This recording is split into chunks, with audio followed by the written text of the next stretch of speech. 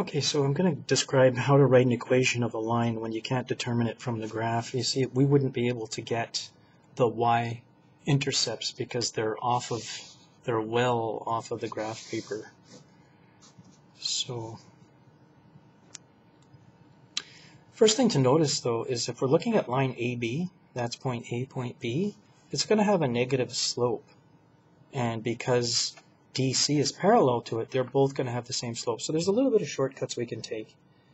So right now what we're going to do is we're going to find 2 points. So point A, we're going to use 6, 6. Right? That's point number 1. Point B we'll use as number 2, and 7, 3 are the coordinates. So what we're going to do is we're going to find the slope of that line first. So m is equal to y2 minus y1 over x2 minus x1. So y2 is going to be 3 minus y1, which is 6. And now x2, 7, x1 is 6. Careful, it's a negative 3 over 1. So it's got a slope of negative 3. And you can tell that it comes down in the negative direction. Okay, so now we're going to use a point and the slope to get the value for b. So y equals mx plus b. Alright, y, we're going to use this point here. Y is 6. Our slope is negative 3, and our x coordinate is also 6.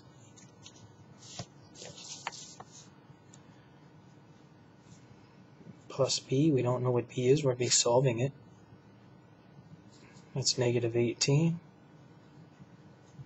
We need to add 18 to both sides.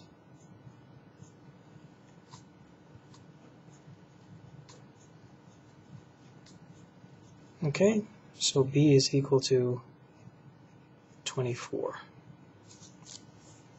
So the equation for that line, for line AB,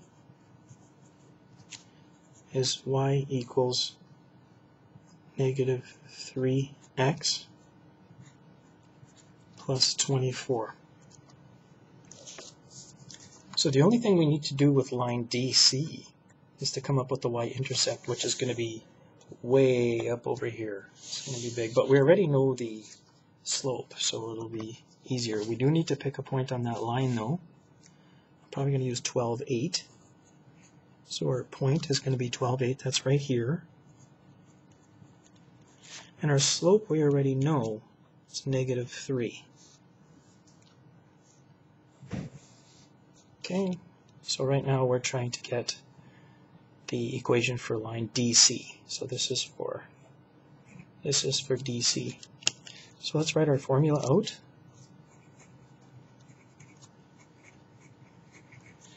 Okay, y is 8, m is negative,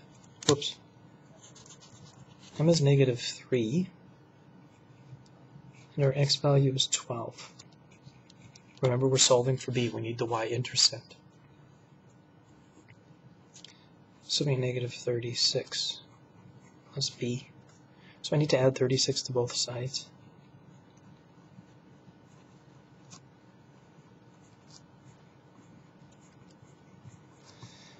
So what's that going to give us? 44 is equal to b.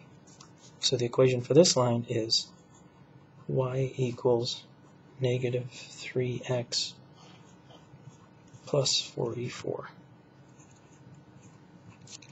Okay, so what we have here is the equation for line AB, the equation for line DC. AB is here, DC is here. Now we need to get AD. So we're going to go for AD. We got to start back by getting 2 points on the line because we don't know what the slope is going to be. It'll be positive. So let's use point I'm going to use point A again, which is 6, 6, number 1, and we'll use D. This will be number 2, and it is 12, 8.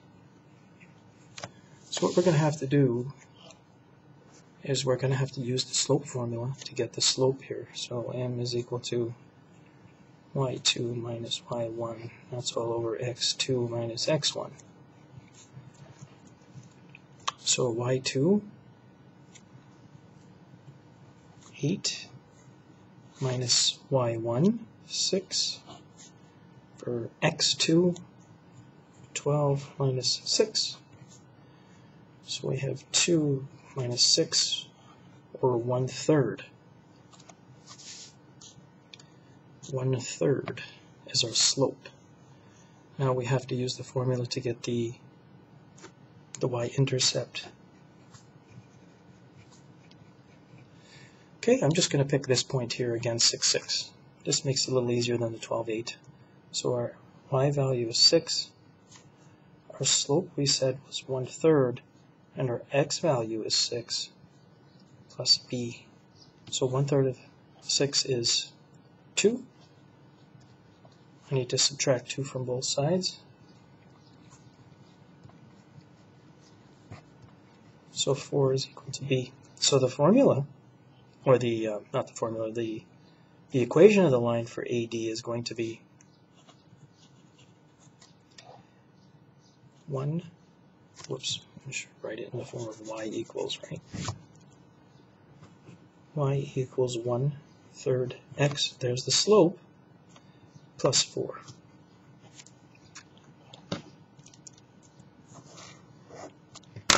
That does AD. Now we got to get BC. We know the slope already. It's 1/3. We need to have a coordinate on that line though. 7, 3 is fine. Point 7, 3. And we're just going to go ahead and put this into our formula. Y is going to be 3 right from there. Our slope m is 1/3, but x is 7. It's b. So 1/3 times 7 over 1 equals 7 over 3. X plus b. So we're going to have to subtract 7/3 from both sides.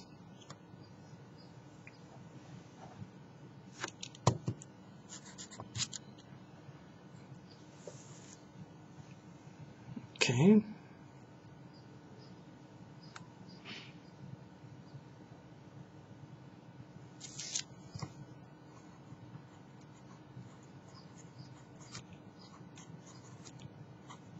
So we get rid of it. B. So our question is 3 over 1 minus 7 over 3. We need a common denominator, which is 3.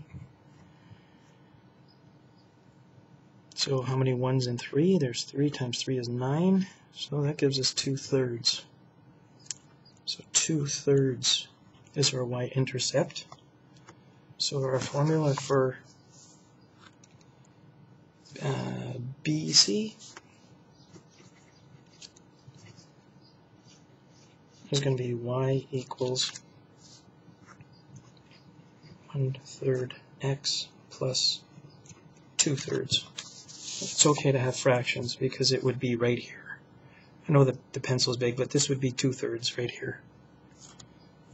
So that's the last formula. And that answers all the questions.